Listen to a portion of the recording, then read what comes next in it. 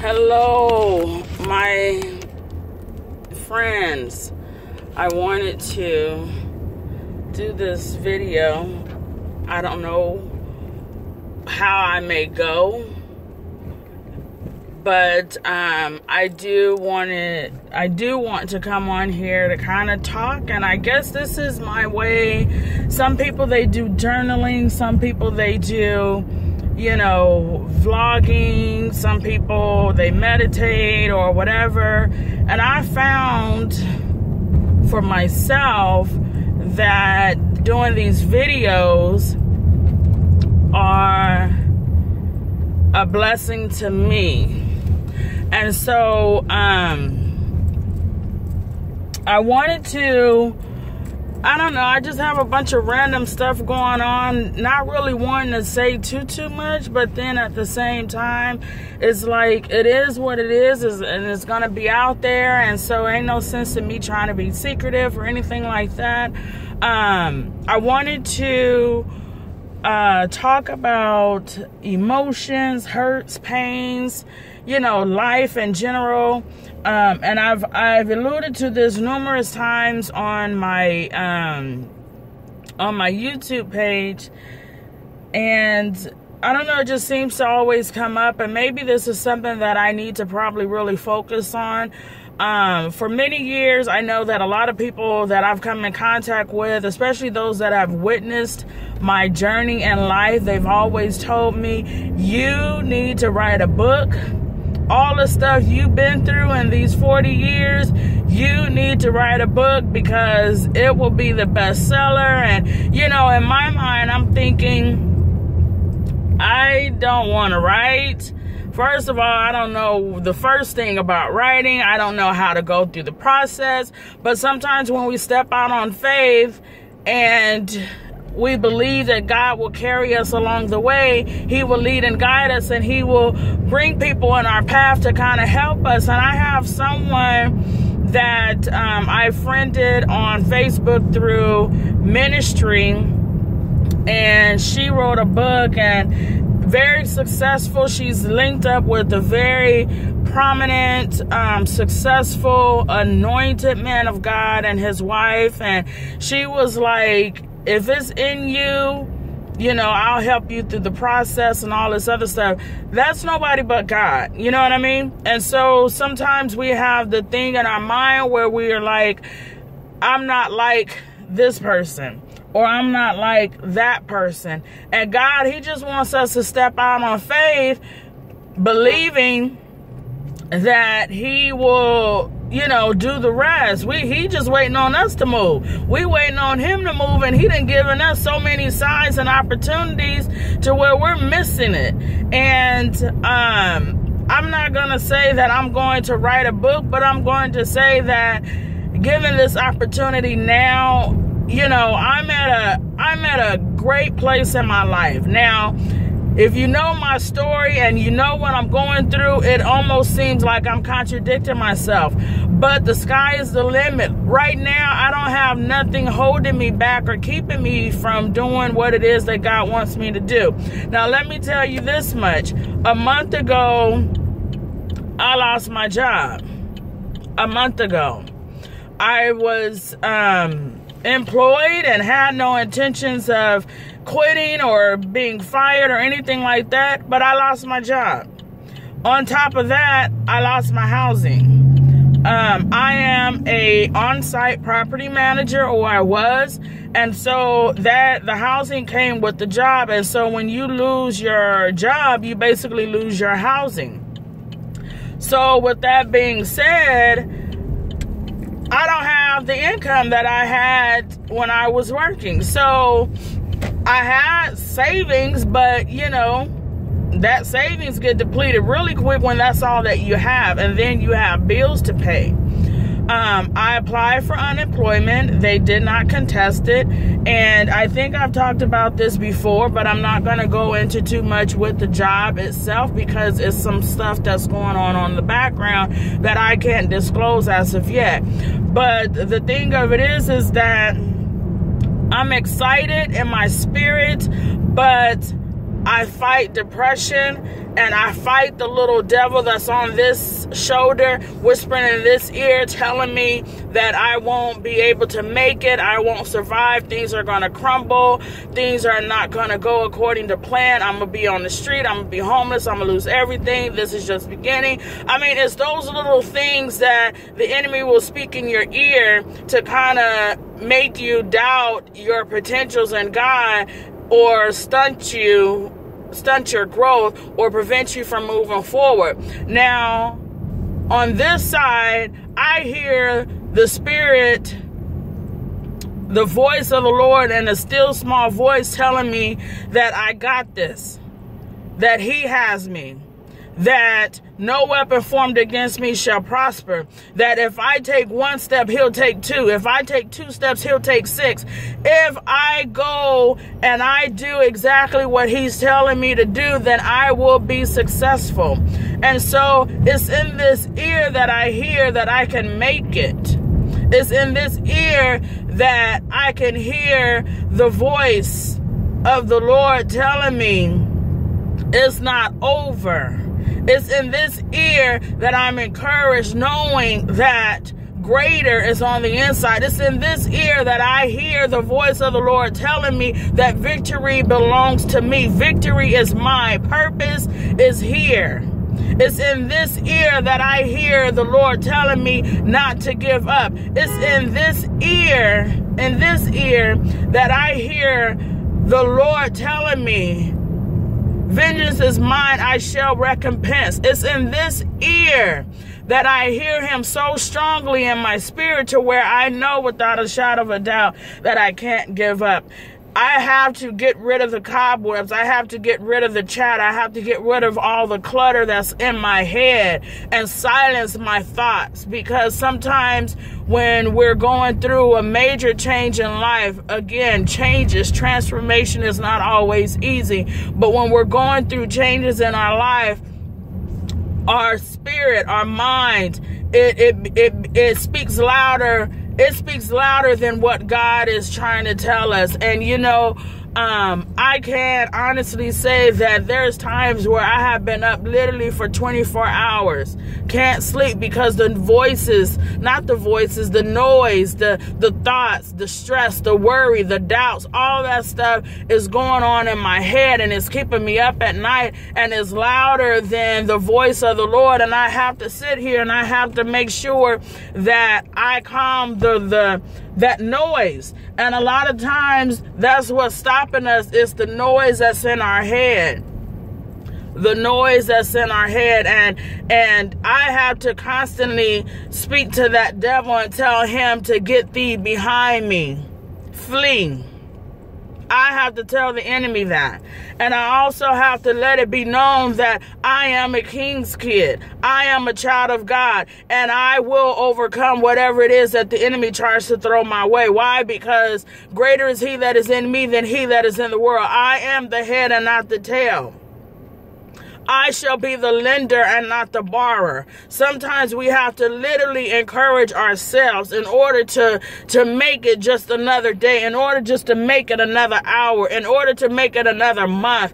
I mean, we have to encourage ourselves. And sometimes it seems like the weight of the world is on our shoulders, and everybody that we thought would have our back kind of, took a step back. But He is more for us than the people that we thought was for us. All we have to do is trust and depend and rely on Him.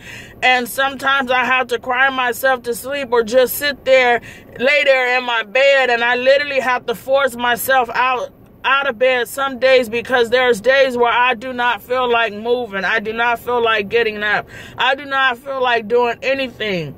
But I know that is the trick of the enemy to keep me stuck in that place of complacency.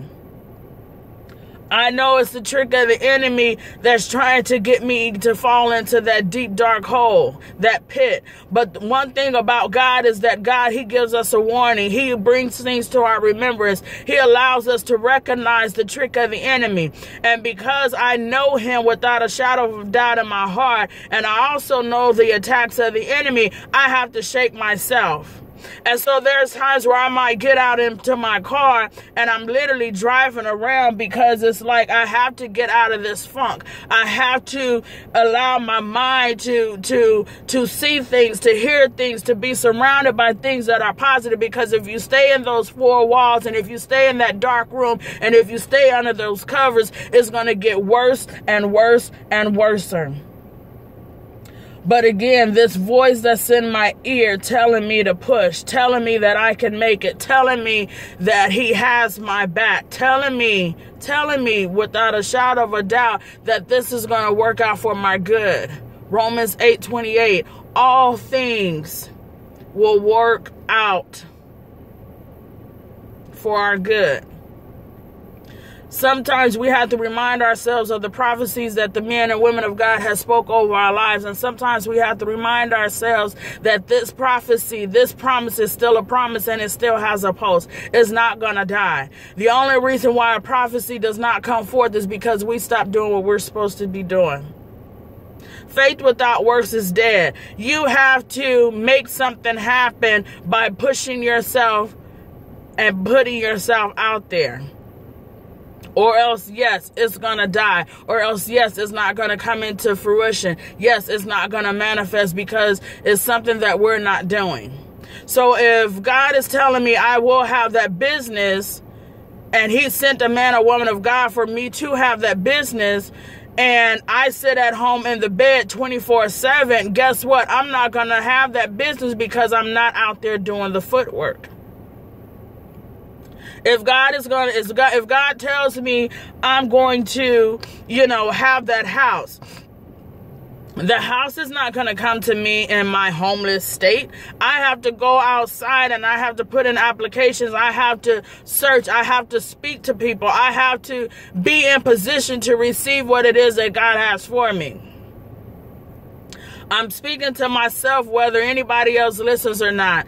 It's up to you to do the footwork in order for that prophecy to come forth. If God promised you a job by next week, guess what? You got to go out there and you got to put in applications. You got to polish up your resume. You got to go on interviews. You got to apply. You got to knock on some doors. You got to do that.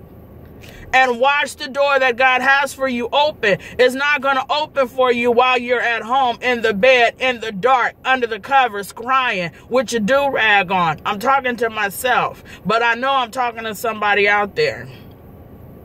You got to do the work. You got to do the work. And so with all that being said, a lot of stuff has come up against me, and it's been such a heavy transition because, again, this all happened in August, right during the time that I was fasting and praying. I was literally fasting and praying. Literally. And I was fasting and praying even before all this stuff happened, and I knew something was up, and I would have to do another video on there to where I was seeing demonic forces. And I even told my daughter, I was like, something is up. I feel it in my spirit. Something is up. We need to leave. And I literally said that before all of this stuff happened. God deals with me in dreams and visions. And so he's not going to have his children go unaware. I'm going to tell you this much that, even all the stuff that has gone on in my life, and even up until this past month and coming into September, I've read so many things on the internet and listened to so many YouTube videos about transition, about restoration, about birthing, about something new. Something is on the horizon. Change is coming. Transition. The whole 9 yards. And even with the new year, Rosh Hashanah 5779, 2019, the Jewish calendar is a new year. And in the spiritual realm, there's changes. And there's a birthing that's going on. And it's funny because September is the 9th month. The 9th month in the natural sense for a woman is delivery, is preparation of childbirth. There's something new on the horizon, and the thing of it is that for me in August and even prior months of that, I was going through Braxton Hicks. those little light contractions that we feel. It's not contractions itself, but they're light contractions that people feel when, you know, the baby is, you know, kind of getting restless or whatever the case may be. But then in the 8th month, up until the 9th month, I was dealing with severe contractions, not even realizing that I was on a breakthrough of a birthing. I'm talking to myself, and eventually I'm going to have to look at this video again just to encourage myself. So, I'm in the season of birthing. I'm in the season of change. I'm in a season of restoration and transition and transformation. Anytime that you go through delivery, anytime you're near delivery or childbirth, the woman knows that there's a change that's going on in her body, in her mind, to where she starts nesting, to where she gets uncomfortable, to where the baby is getting too big and it's just being confined in this small space now. And you can't move. But you know that after this is all over with, you're going to be able to hold your blessing in your arms. The pain is there. The agony is there. The heartburn is there. The contractions is there. The swelling is there. The increase of weight is there. Everything is there. But you know that there's a blessing coming. And the blessing that you visually see and feel is like, you know that it's coming, but in the spiritual realm, we don't have anything that we see other than what we go by in the spirit. So I know that in the 9th month, that these contractions that have came up on me and all these things that have happened in my life, I know that I'm on the verge of a breakthrough. And those of you that are listening to this video, understand that you too are on the verge of a breakthrough as well. Hold on. Hold on. Your change is coming. God is not going to leave you nor forsake you. Just continue to stay the course. Continue to do what it is that you know how to do and what to do. Don't lose hope.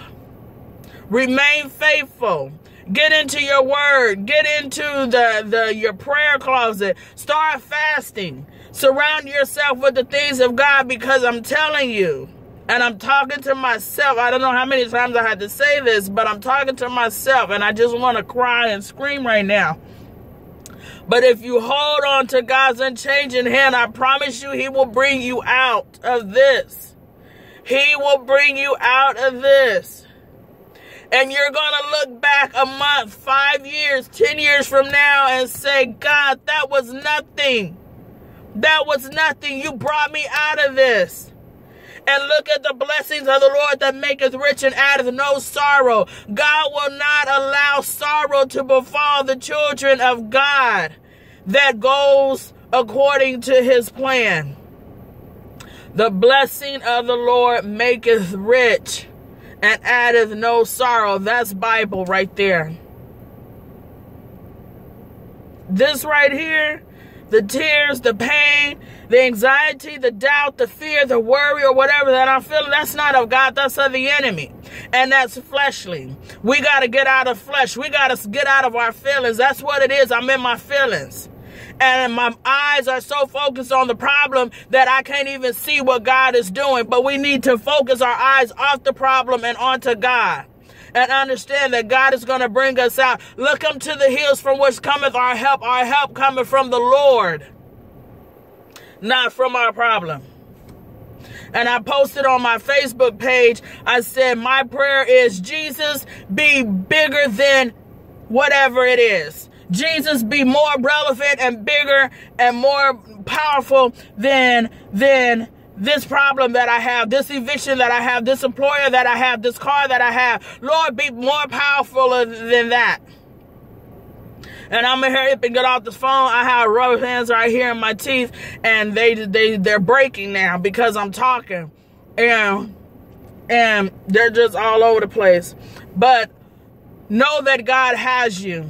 Jeremiah 29:11 says, for I know the plans that I have for you, declares the Lord, plans of good and not of evil, plans to give you an expected end. I didn't know what I was going to come on here to do or say. I didn't know, but God knew. And He knew what I needed to hear. and it's in my spirit. And today, I'm encouraged. Right now, I'm encouraged. Be blessed, you all.